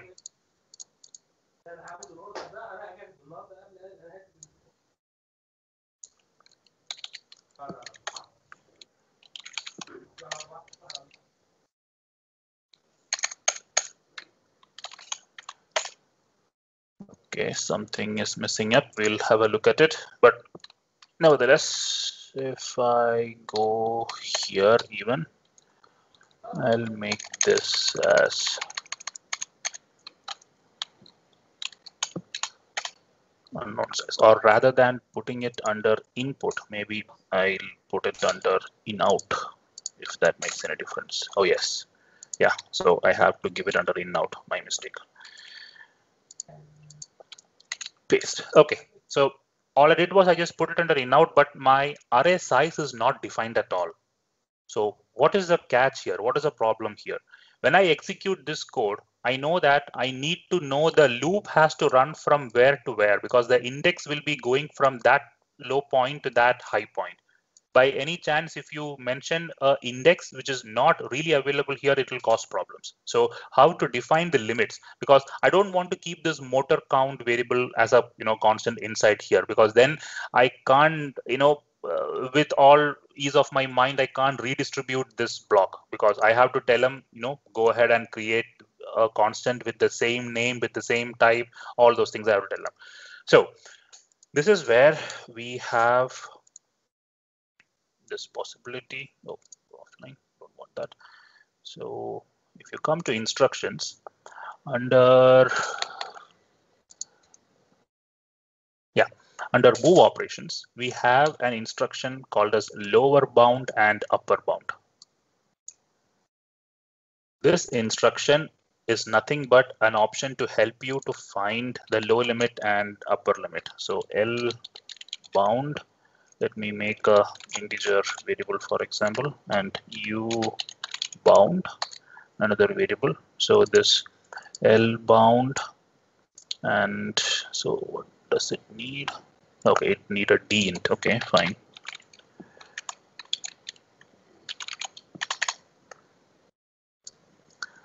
L bound, U bound. Now for the array, this array I'll connect it here.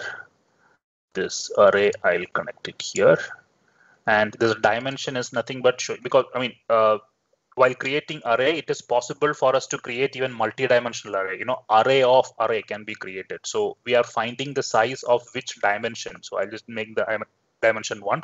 Now this gives me a possibility of really reusable block. I don't have to worry anything externally here. Oh, okay. I have to change this though. So L bound to U bound.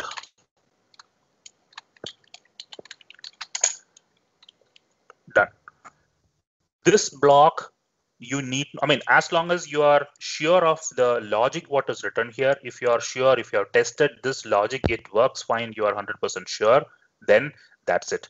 You close this block, you never have to ever open that again. Whenever you call it, it just takes the size internally depending on what array size you connected here. If you connect here an array of 10 variables, it will be 10 variables. If you make it 30 variables, internally it will find the 30 variables. That's it. So that was the real uses and advantages of having indexing and array concept, and even going ahead with SCL, how much of effort you can really reduce. You can have a look with this. Okay, fine. Next. So even till now, all the variables what we created, we were showing variables that has a particular type. So if I come to an option here, this is a simple example what I'm just trying to show, not so meaningful example, but anyway, I could only think of this. What I need here is I have an input value, and the output is whenever the limit of that particular range is reached, I want the output should be, high. And what do I mean by the limit? Let me go to the help for a second of TI portal. If it is an integer that I'm connecting, programming a PLC, I hope you know data types. If you come to just, to keep simple, let me take integer data type. Let's say integer. If I am connecting an integer variable there, I know integer variable can go from -32768 to +32767. So when my value is reaching approximately around 90% of that, so 32767 into 0.9. So when my value is reaching around 29,490, I want a warning to be raised. This is my requirement. Pretty simple. But the only problem is, if I am making such a block, I have to make the block different block for different data type. If I am using integer, I have to play with this limit. If I am using signed integer, short integer, this is the limit. If I am playing with unsigned short integer, this is the limit. Everywhere I have different limits to play with. So how do I deal with that? So all I want to do is just this. So if I value, greater than, if my value is greater than, now to define those limits, I know these are the constant values. I have calculated, just for the example, 90% of all those, and I have saved it as constants. So if my value is, so in this case, this is an integer. So I should be giving here int warning limit. So that's how my logic is, int warn limit. Then I want my limit reached, this output to be turned on. This is what I need. But what is the problem? Tomorrow, if I come and connect unsigned integer or a real number or a double integer, my entire limit and all the range will go haywire. So how to overcome this? Now for that, I want to introduce the last topic that we'll be discussing for today. That is variant. So far, we have seen the system data types. We have seen different data types that we have created. In the same way, we can make it, variant, which means there is no data type I'm giving for that. When you are playing with variant, you almost will have to do the code in SCL, because in SCL, you have some instructions which will be helpful for you in this case. So what I want to find out here first is this value, which is a variant. Let me show you this. If I go to my OB, delete all the previous ones. If I call this guy, which I have made variant, if I keep my mouse pointer here, it says I am getting an output that is a Boolean, because I know internally that is a Boolean. But once it is variant, what do I see? If I keep my mouse pointer here, it can be any of these. This is almost the entire list of data types supported by the this particular PLC. It can be Boolean, character, integer, signed, unsigned, anything it can be. So I'm making my block, independent of the data type, even what I have. But how will I manage this then? For that, I have to use some built-in instructions. For example, I have this instruction called as type of, you give that element. So type of value. This instruction, when you call it, it will return what type of, what is the data type of the variable what you have given here. This will return that.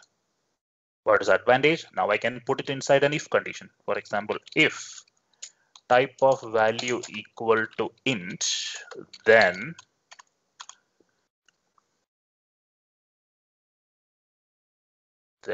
okay, then I'll say if value greater than int warn limit, then my limit reached equal to true. I know this is not a real world example, so please bear with me for being a little lame on this. And if, and here instead of ending, I'll say else if. So now I'll copy paste the same stuff, else if, copy, paste.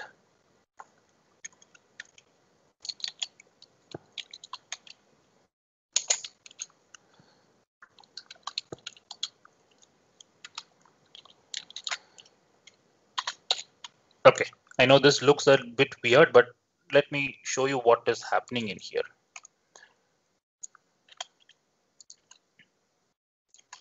Just to give some spaces, I'm not going to run this anyway. So if this is int or if this is uint,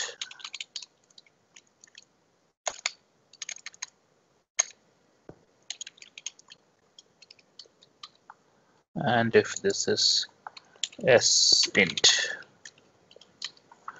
then instead of int one limit, I'll take uint one limit, and this is sint one limit.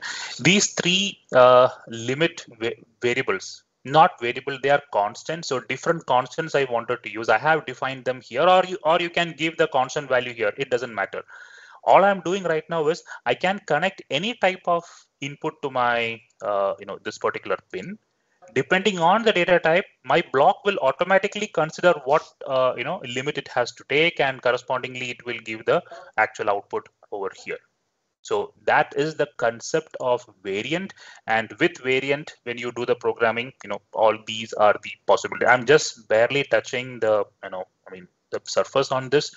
We have more instructions even available here in SCL if you are interested. So is array. So if a element what is connected, is it an array or not? We can check it. This will return true or false if the element is array or not, or if the element type of element. If it is an array, then we don't want the type. We want the type of an element within that. So type of element, what it should be. We have this.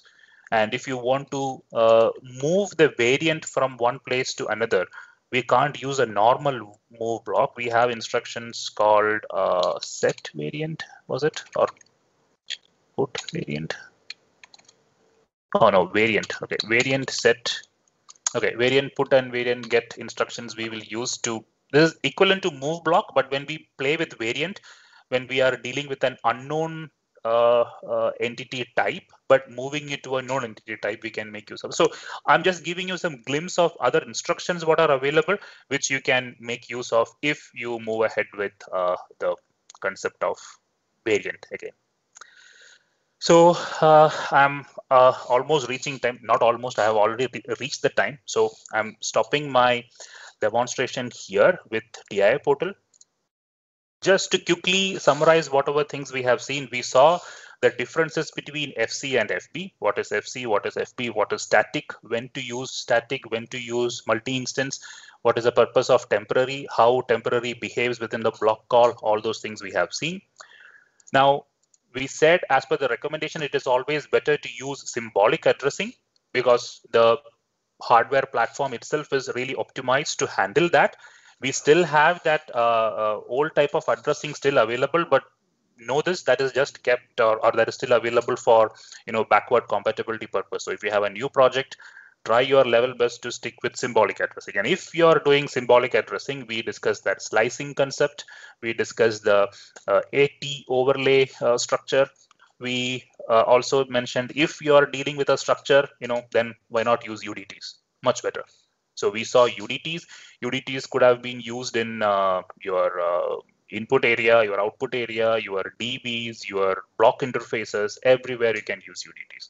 Handling data, multiple constant values if you are using in your project. To make it a little more readable and legible, you can think of constants. Constants can be available within a block interface, or constants can be defined in your tag table also.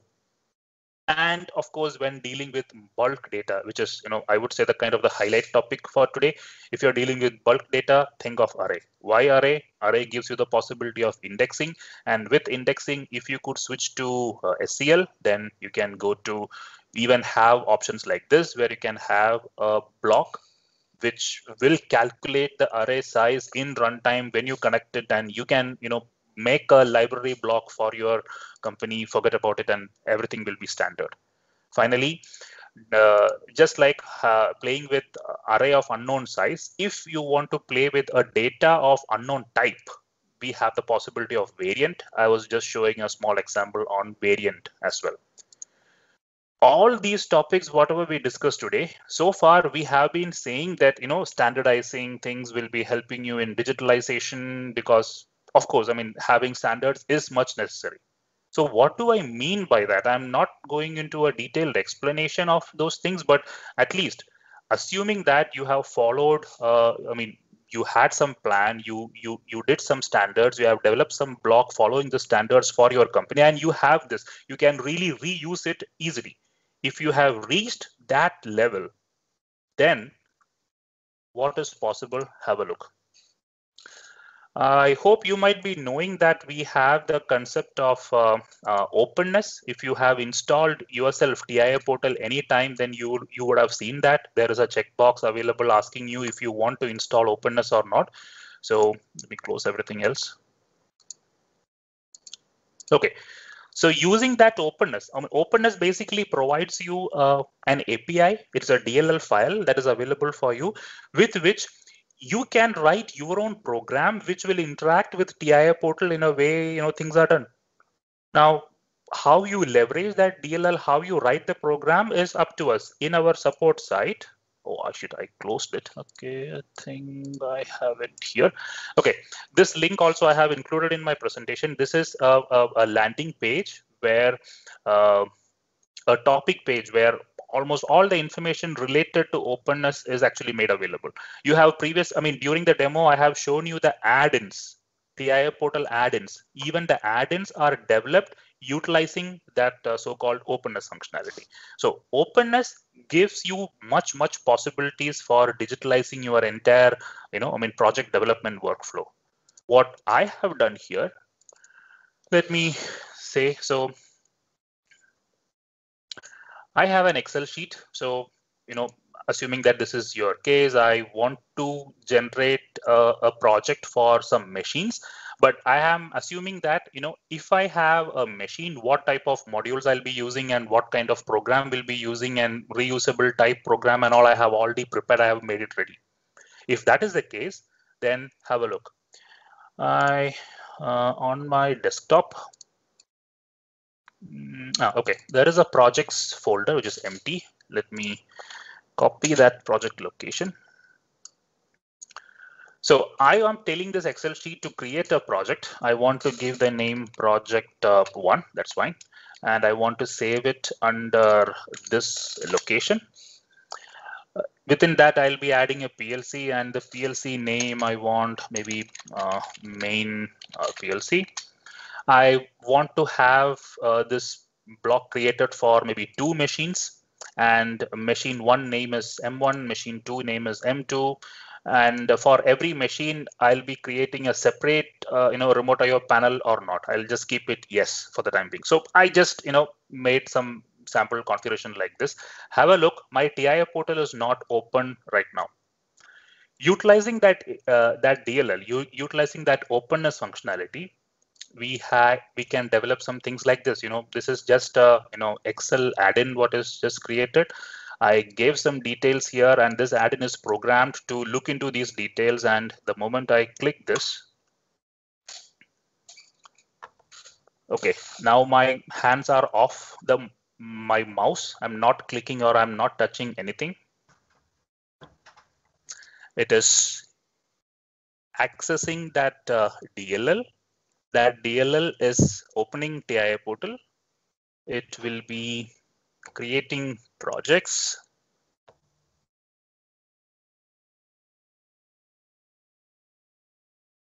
Oh, and by the way, I'm not the the best computer programmer, so My program is actually working very, very slow.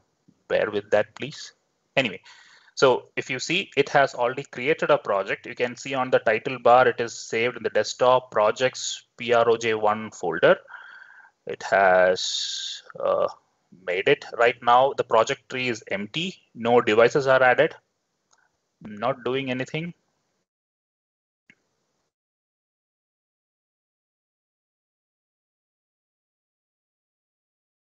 Okay, so now I have a PLC with the same name, main PLC, what I gave there. It created 2 RIOs, it added 1 RIO, it added some modules, saved, done. My project is, I have made this demo just with adding the hardware. But mind you, if you had made the libraries of the blocks, then it is just a matter of accessing libraries and adding those blocks also into your program. But now anyway, just by giving a configuration like this, your project is ready. I don't want to save this, but your project is already ready. If I come to my, oh, sorry, not this. If I come to that desktop, you have that project folder here. Not only this, just to show you maybe a slightly different option, I can even give some additional triggers, or maybe I'll may give the name project 2. Same, I'll call it PLC1, and this time I have 2 machines. I want it to be, I don't know, maybe MAC1, or I want it to be packing, and I want this to be loading. These are the names of the machines. I don't want separate RIOs for each machine. Some configuration, just some sample. I go here, but now I'll also do this. Okay, I'll just say, run in the background and eventually just give me a archive file, not just the TI portal project, just give me an archive file. If I click on the create, the status message you can see on the column F, it is doing all those things, but only difference is right now you don't see a project, the TI portal window opening up and doing all those things right now. Give it a moment.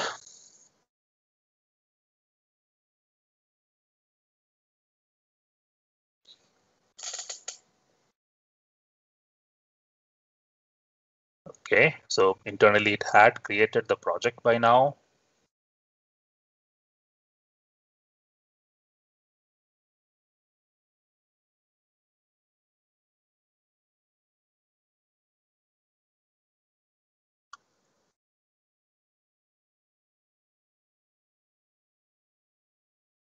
Controller is added, IO racks added, device networked, done, done.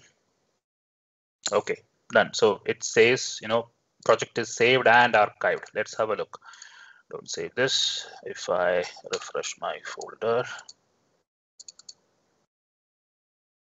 Okay, it was under the webinar folder. So I think I kept the default name. So under webinar folder, there is a project 2 and there is an archive file that is automatically created. Now this archive file, you can use it just as how you would do the normal archive. But I also kept that project. So if I just open the project, what I just created,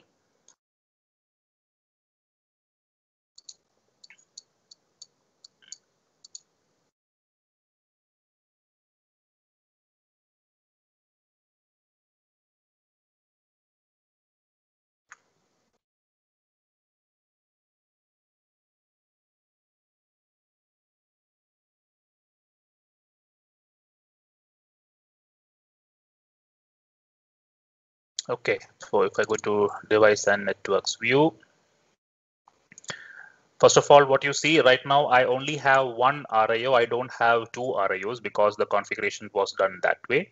I have kept the default name PLC1 and all, so it is appearing like that. Only 1 remote IO panel, and if I open this inside, I have more number of modules. So I have the modules DI1, DI2, and DQ1 for the packing and for the loading.